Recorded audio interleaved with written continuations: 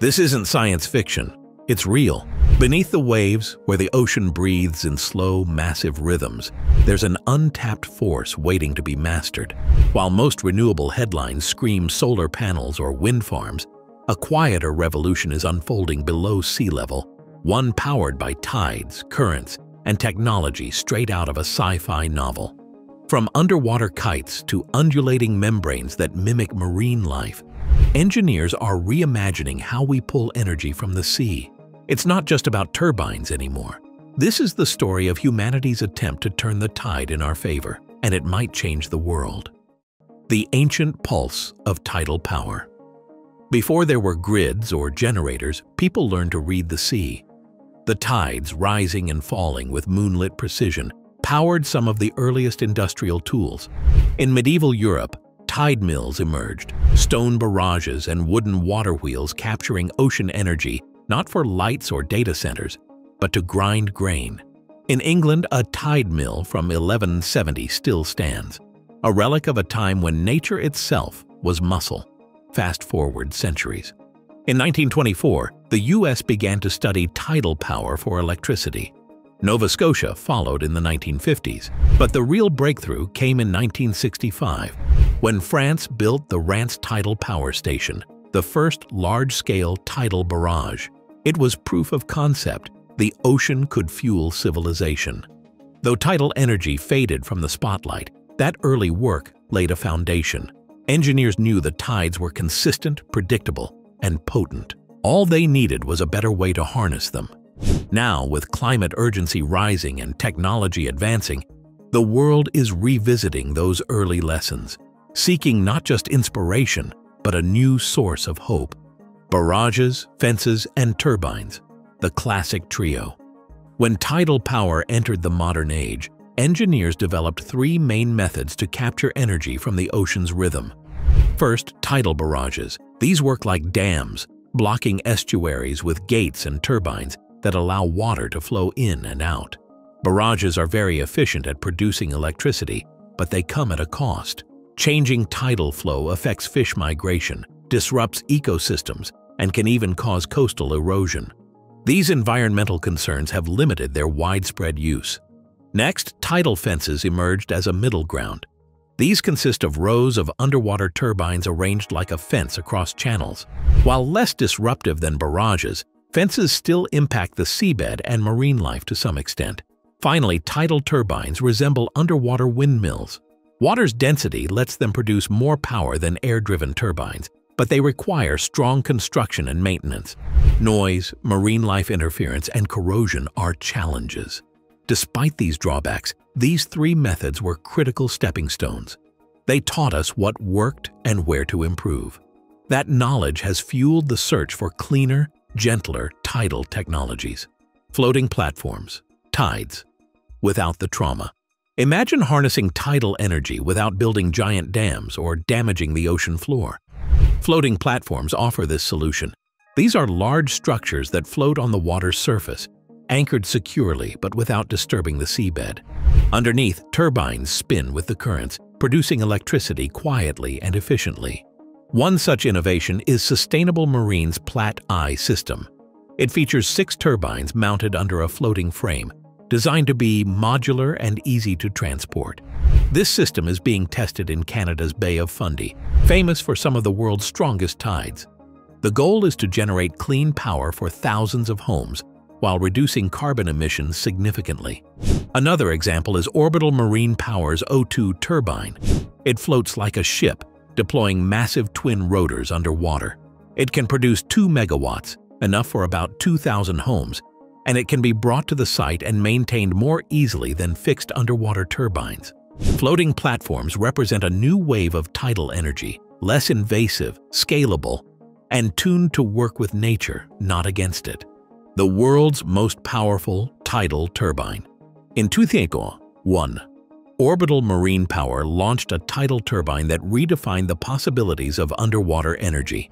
The Orbital O2 is a floating platform weighing 680 tons, equipped with twin rotors, each 20 meters wide, sweeping a vast area beneath the waves. This design allows it to generate enough electricity to power roughly 2,000 homes in the UK, while cutting over 2,200 tons of CO2 annually. Unlike traditional turbines fixed to the seabed, the O2 arrives at its site like a ship, floats to location, and anchors itself. This floating approach allows easier installation and maintenance since the platform can surface for repairs, reducing costly underwater work. Orbital's technology is not only powerful, but promising in cost efficiency. Its levelized cost of energy, LCOE, is expected to be under $200 per megawatt-hour, comparable to government-supported offshore wind projects. With such advancements, the O2 is more than a test. It's a step towards making tidal energy a practical, large-scale, clean energy source worldwide. The membrane that moves like a whale. What if tidal energy didn't require spinning turbines? EEL Energy's innovative undulating membrane offers a new approach. Inspired by the graceful motion of a whale's tail, this flexible membrane bends and sways underwater, capturing energy from tidal currents through its rhythmic movement. As water flows past, the membrane oscillates, creating a wave-like motion that is converted into electricity via an electromechanical system embedded within. Unlike traditional turbines, it automatically aligns itself with the current, maximizing energy capture. Its compact size is a major advantage. It needs 10 times less installation area than wind turbines for the same power output. This low-drag design also reduces mechanical stress, potentially lowering maintenance costs. With a power capacity of up to 5 megawatts, it promises a powerful but gentle alternative. While prototype testing began in 2020, industrial production is still on the horizon. Yet this technology stands out by working with nature's flow rather than against it, offering a quiet, elegant solution for future tidal energy generation. Flying kites beneath the sea. It sounds unbelievable. An underwater kite generating electricity by flying beneath the waves. Yet the Swedish company Minesto has made it real with its deep green technology. Unlike fixed turbines, this system uses hydrodynamic lift to pull the kite through the water in a controlled figure-8 pattern, moving faster than the surrounding current. This faster movement is key. Since power generation scales with the cube of velocity, the kite's speed greatly amplifies energy output. The kite carries a turbine that generates electricity, which is sent to shore through an underwater cable. Minesto offers two product lines. The microgrid model serves smaller communities and islands with power ratings from 50 to 250 kilowatt. The utility model targets larger-scale applications, producing up to 3 megawatts and operating at depths beyond 60 meters. Installed first in the Faroe Islands in 2020, the system has been successfully feeding power to the grid. Its compact size and ability to operate in low-flow currents make it a promising solution for many tidal locations that are unsuitable for traditional turbines. Scaling up, from island power to national grids. Minesto is turning its innovative tidal kite from a successful prototype into a scalable clean energy solution. After deploying the 100 kilowatt DG100 system in the Faroe Islands, the company is now developing a 10 MW deep green array off the coast of North Wales at Holyhead Deep. This project will supply power to more than 8,000 homes, showing how tidal kites can serve larger populations. Plans are even more ambitious. Minesto aims to expand this site to 80 MW, which is enough electricity for nearly 70,000 homes. Thanks to funding from the EU and the Swedish Energy Agency, development is moving ahead steadily. What sets Deep Green apart is its cost-effectiveness. Minesto expects the levelized cost of energy to drop to around $100 per megawatt-hour as capacity scales. This price is competitive with established renewables and promising for locations with slower tidal currents. These developments show tidal energy's potential to bring clean, reliable power to coastal communities worldwide, from remote islands to larger grids harnessing the ocean's pulse quietly beneath the surface. A tide of opportunity. What comes next? Though tidal energy is smaller compared to solar and wind, it is growing quickly.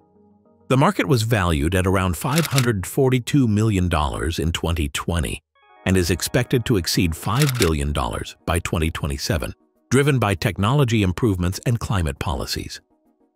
Governments are investing, such as Canada's $9.4 million in Atlantic tidal projects and Scotland's Nova Innovation powering homes and electric vehicles entirely by tidal power. Tides are predictable because they follow the moon's schedule, making them a reliable energy source. New tidal technologies like floating platforms, flexible membranes, and underwater kites offer ways to capture energy with minimal environmental impact. As the world pushes for clean energy, tidal power stands poised to play a growing role in sustainable electricity generation. The ocean doesn't shout, it whispers, steady, rhythmic, unstoppable. And now, we're learning to listen. From ancient tide mills to futuristic underwater kites, humanity is finally tapping into the silent power that's always surrounded us. These machines, some gliding like creatures, others anchored with purpose, aren't just inventions, they're bridges to a cleaner future. Tidal energy won't replace all other forms overnight, but it doesn't need to. It only needs to flow, quietly, consistently, and endlessly. If we let it, the next time you watch the tide roll in, remember that it might be more than a wave. It might be tomorrow's electricity,